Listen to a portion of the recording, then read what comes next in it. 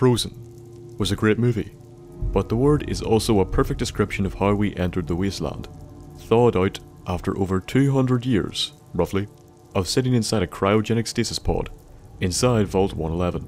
Well, since it's the first vault of the game, I felt it would be suitable as the first Fallout 4 lore video. Today we shall take a look at the technology inside this vault, the vault itself, its incompetent inhabitants, and ultimately the experiment of the vault itself. Now, since the game is only out, I will give a spoiler warning here, even though it's literally one of the first areas in the game. It's like 5 minutes in, 10 minutes into the game. Still here? Great. Let's do this. So this vault was built directly outside of the Sanctuary community, although as can be seen at the start of the game, not everyone was permitted entry, and the guards were quite prepared to use lethal force to keep it that way. What the criteria for selection was is unknown, but we will take a look at both it and the guards' actions later. The vault itself is quite unique in the Fallout universe in that it has a descending vault door, taking its inhabitants at least 100 meters underground before you reach the vault proper. Now a rundown of what happens as we enter the vault. This is important as we are the first protagonists that actually experience Vault-Tec lying through their teeth, right to our faces. It is also very apparent that they are trying to usher us through as quickly as possible, and telling us as little as possible. Everyone keeps telling us it will be our new home, a place where we can thrive until it's safe to leave. All a load of fucking hogwash. Then we're told to step into the decontamination pods. Now even the thickest among us could tell they were lying straight from the outset.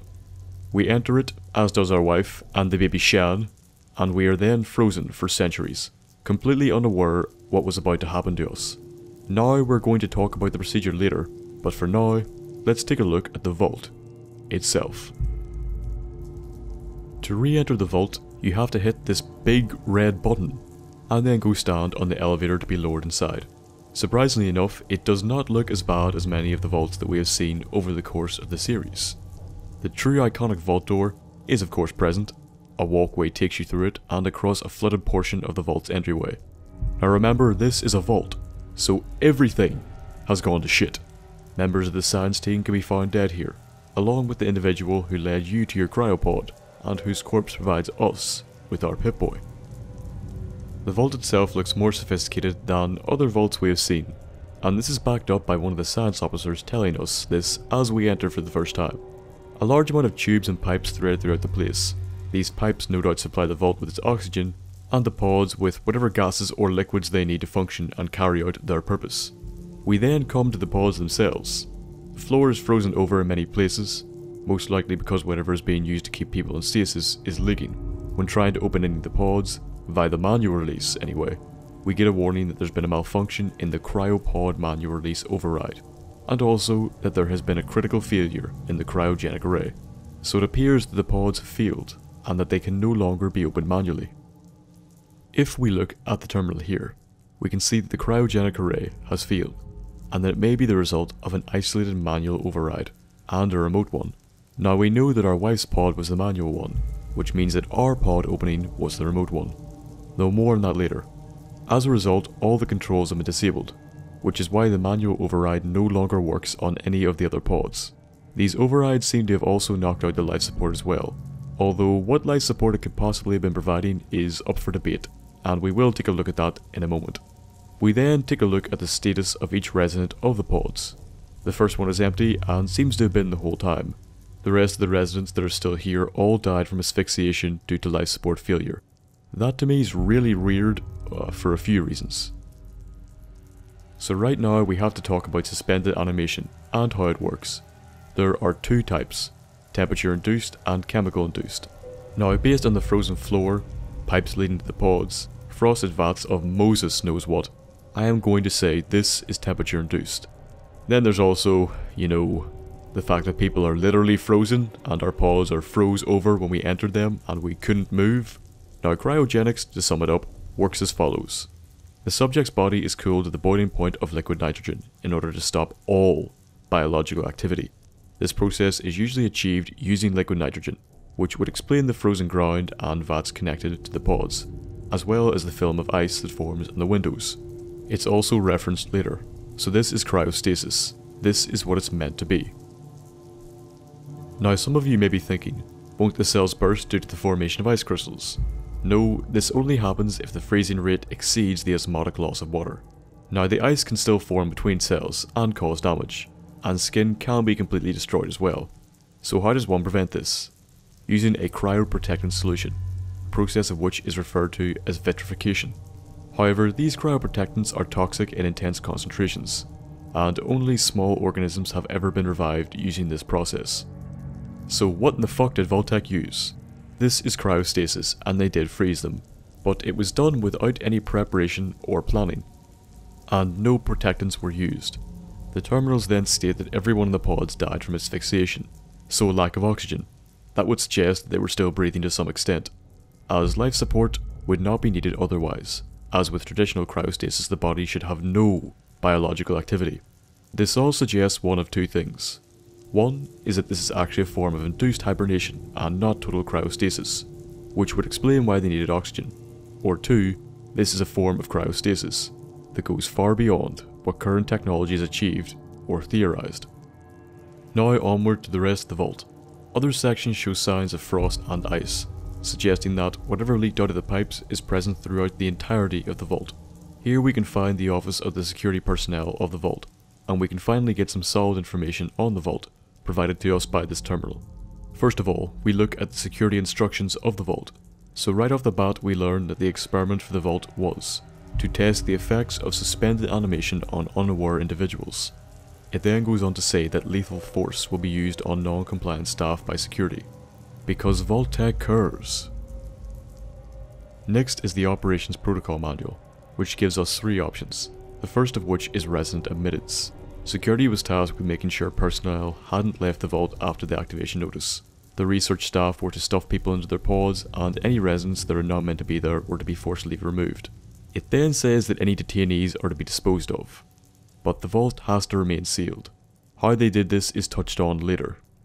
Next is staff duties. The science staff were to monitor the pod residents hourly, which gives more evidence that this was not traditional cryostasis as we understand it. They were only meant to save someone if more than 80% of the pod population was already dead, though I am not sure why they chose this number. Independent research was encouraged, and we see a good example of this later in the vault. The security roles were all pretty standard, although I find it odd that they had to enforce regulations from both the Overseer and Vault-Tec, as one could override the other. Maintenance are essentially told they have to do whatever tasks that the Overseer assigns them. Then comes the all clear and evacuation information. The all clear message is Vault-Tec's way of saying it's safe enough to leave without being killed stone dead. It then goes on to say to ignore any messages from non-Vault-Tec organizations, which may mean that Vault 111 was known to these organizations, like the military, but was either advertised as something else or was unlawful, which, considering the shifty shit they've pulled, would surprise me. Lastly, it says the residents are to be left in the vault, meaning even if everything was okay, Vault-Tec wanted to finish the experiment anyway. The mandatory shelter period was the 180-day period, after which the Overseer could decide to evacuate the vault. The assignment was meant to be short-term, which was obviously false information. It would never have been safe to go outside after such a short period of time, and later terminal entries in the vault show that at least some people were aware of this. Then comes the security logs. The first log shows at least one of the guards had misgivings about not telling people what was happening, and that they were aware of at least the basics of the experiment. The next entry tells us that there was a divide between the scientists and the rest of the workers inside the vault.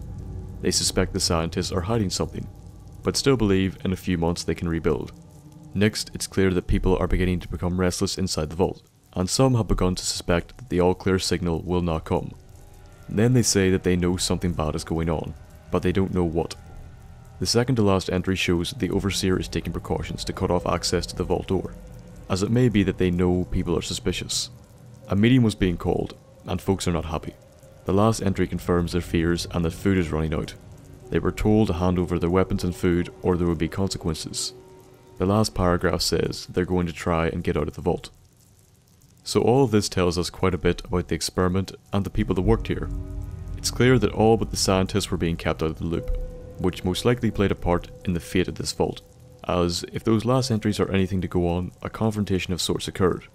Straight ahead we can find the recreation area / kitchen. It seems that food and drink were left out in the open, and that whatever happened occurred while people were relaxing or in the middle of a meal. The employee rooms are either very bare or someone cleaned the place out, but it does look like things were moved about, so I'm going to assume the latter. To be honest, with so few possessions and space at their disposal, I can see why they were so annoyed. The terminal seems to have been used for recreational purposes, and that it's a privilege, not a right. We can find a large amount of high scores, and then we get the Pip-Boy game Red Menace, which is based on the arcade game Donkey Kong. I'm not very good at it. Moving through the rest of the vault, we can find the generator room, in which 2 are present, and I'm assuming damaged. I only assume this as arcing electricity out into an easily accessible area. It's probably not an intentional design feature. The generators were most likely damaged in the mutiny that we will be talking about later. Lastly, we entered the office of the Overseer, and we can gain access to his terminal entries to get more information on the vault. So the Overseer's instructions are more detailed, though they are also told that the assignment is short term and that Vault-Tec will perform long term monitoring. It also appears the 80% number was a lie, and no life-saving measures are to be taken. Also, the staff are expendable, and should be exposed of in cryopods. So yeah, most of the staff didn't know shit. His next entry is about the Cryolator, which we will come to later. It was the result of the independent research of the Overseer, and he is very proud of it. We're gonna steal it later. He also seemed to think the all-clear signal is coming. So he was also in the dark as well. Now his logs. It says that most of the residents in Sanctuary joined and the vault was ready to open. Then goes on to say how they envy the people in the pods as they get to see the future. So even at this point they were aware of the experiment. The next entry is after the bombs hit, and some poor sod called Nordhagen got locked out. It also appears that none of the residents suspected a thing as they were admitted to the pods. The next entry is important. It states the pod malfunctioned and the cryogenic array tried to thaw them out. He says it may be because Vault-Tec's remote override system, the same one that released us from our pod, but more on that later. Next, it details how they do not have enough supplies to last more than 180 days. The Overseer seems to have figured out that they can't leave due to the radiation, but I don't think he knew that before the vault doors closed. The last entry is on the mutiny that occurred. The people who were meant to keep order, the security personnel, tried to leave, and still didn't know what would kill them. He puts the staff on lockdown and hoards supplies like a dragon, then makes the not really veiled threat that he will simply kill off anyone who tries to leave, so that food will last longer. The last option is to open the excavation tunnel, to leave. The Overseer has the largest rooms out of anybody in the vault, which of course probably did him no favours. It's almost the same size as the employee dorm. The Cryolator is a fantastic weapon, but unfortunately it is locked behind a master lock case, so you have to wait ages to open it. Or, you know, you get dog meat, bring him down here and get him to break in. Your choice. To do this, make him go into the room the Cryolator is in and then get him to find items. Then he'll break it open and you get the gun. On the point of the Overseer's death, there is what looks like a bullet hole next to his head, so he may have either shot himself or someone else did, but there's no blood or gun, which I find strange. Well, that is Vault 111, a vault that uses a form of cryogenic technology that operated on the principle of freezing the individual in the pod, though how it works still remains a mystery. The vault experiment was to test the effects of long-term suspended animation on human subjects who were unaware that they were about to be frozen. Furthermore, despite information supplied to non-Overseer personnel, no intervention was permitted. It could be that the pods were meant to fail over time, and the 80% number was not reached while the employees were still alive. If that is the case, then we were the last pod to be remote activated, and we survived. This false information was not the only false information supplied by Vault-Tec. The all-clear signal and a 180-day mandatory waiting period were also lies, to the point that the Overseer himself was unaware until the vault was already sealed. In the end, it appears a mutiny killed all the employees in the vault, or starvation. It is unknown if any survived and left at this time. All we know, right now, is that we are the sole survivor, the only pod inhabitant that emerged from the vault, with knowledge of the world before, embarking on our great journey into the Commonwealth.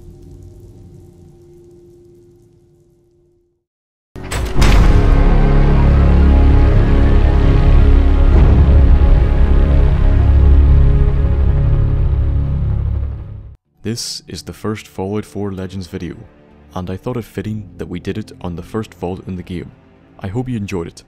If you did, give the video a like, and if you want regular updates, subscribe.